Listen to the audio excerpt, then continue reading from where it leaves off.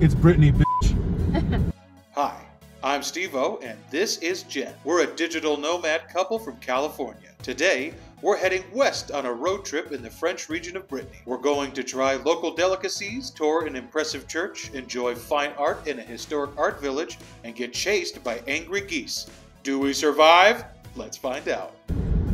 It's Brittany, bitch. Today we're heading to Brittany. Well, actually, we're already in Brittany, but we are heading west to another part of Brittany. As you can see, Steve-O is driving. We've got a new scenario going on. France drives on the right, but the couple we're house sitting for are from England, where they drive on the left. So this is a right-hand drive car, and I'm driving on the right-hand side of the road. It somehow got even weirder, and it's so nice to be able to have access to cars. So many times when we pet sit, we've been able to drive the owner's car, and that's just a really cool thing to be able to do. Meters, at the roundabout, take the second exit. It's just so awesome to be able to have a car and go adventuring.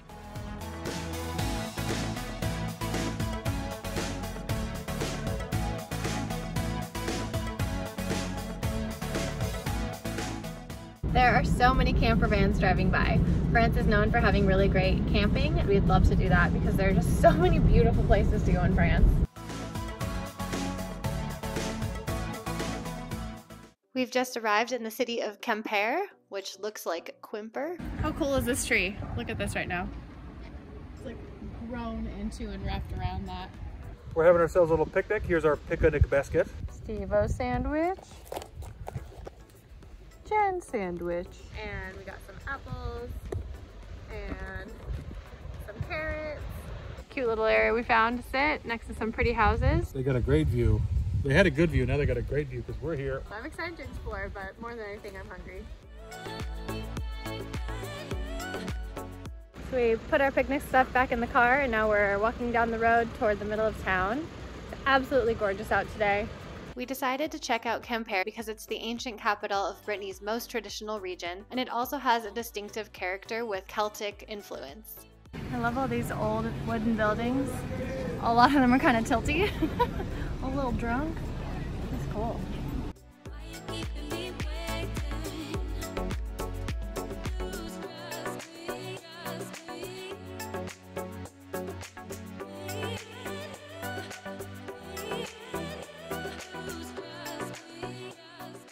We just walked into the halls here in Quimper. The halls are just basically a place where you can buy lots of different fresh food, produce, seafood, meat, cheese, all kinds of stuff. Brittany is really well known for its seafood because it does have 1,700 kilometers of coastline, and Brittany is especially well known for oysters.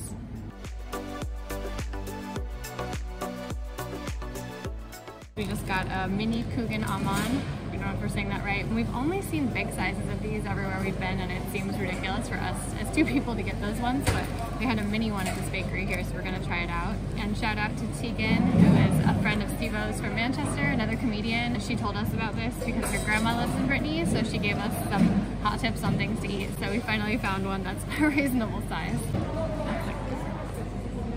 It's just layers and layers, like soaked in sugar, I guess. It's really good. It's like buttery, sugary.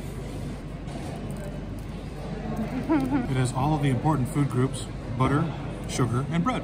Can't go wrong.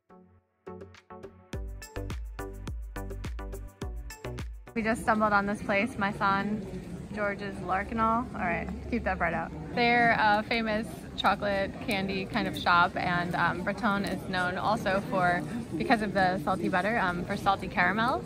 Quimper is known for these colorful timber-framed houses. You can find them all over the old town.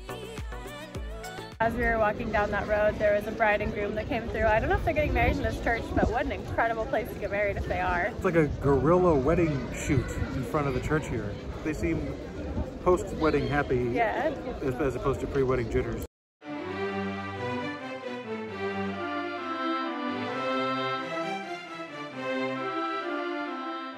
This is the Quimper Cathedral, which is also known as the Cathedral of Saint Corentin, and it's a Roman Catholic cathedral and also a national monument of Brittany in France. It was first opened in 1239.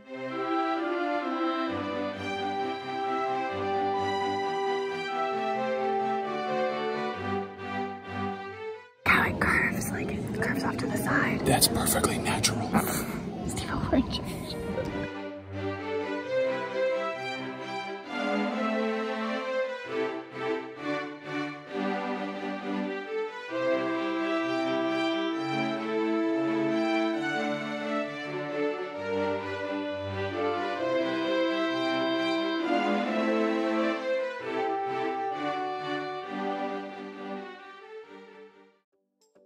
walking out of the church, we stumbled upon this giant outdoor flea market.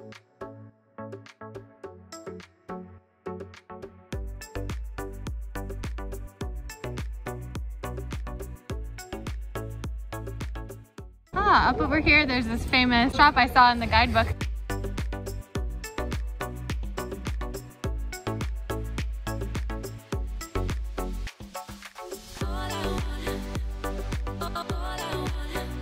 So French right now. Some people play air guitar. I play air accordion. You're really good at it. Can't even hear it. We're on the way back to the coche now. I don't know how to say car in French.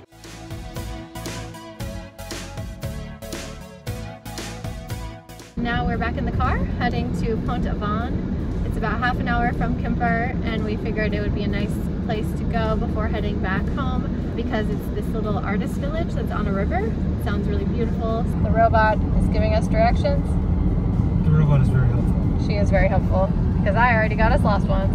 That was the robot's fault, I would say. That was definitely the robot's fault. And then I was like, I think I can read what the robot wants.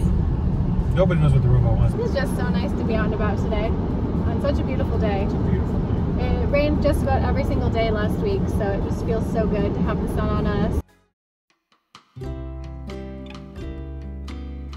Pont-Aven is a beautiful little village that became famous because a group of artists flocked there, including Emile Bernard and Paul Gauguin. And lots of artists came there, including many American artists.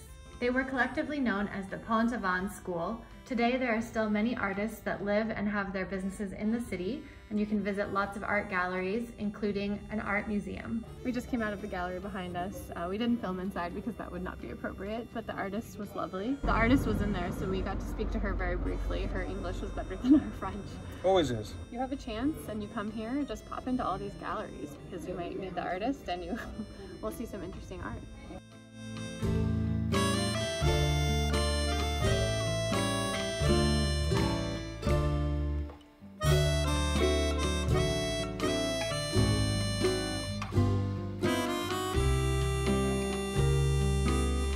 I know this sounds weird, but this is a specialty here, getting tinned fish.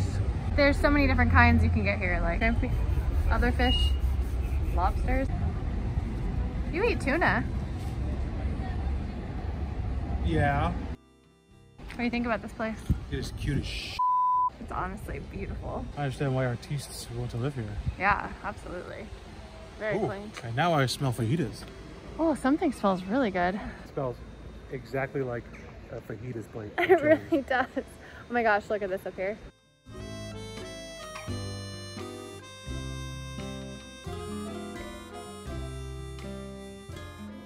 I've joined the country club. You do look very fancy. My monkey doesn't like this caviar. Chatty geese here. Those are nuts. All right, I'm moving. Why did they come up here? They're scaring these children. This lady's so brave.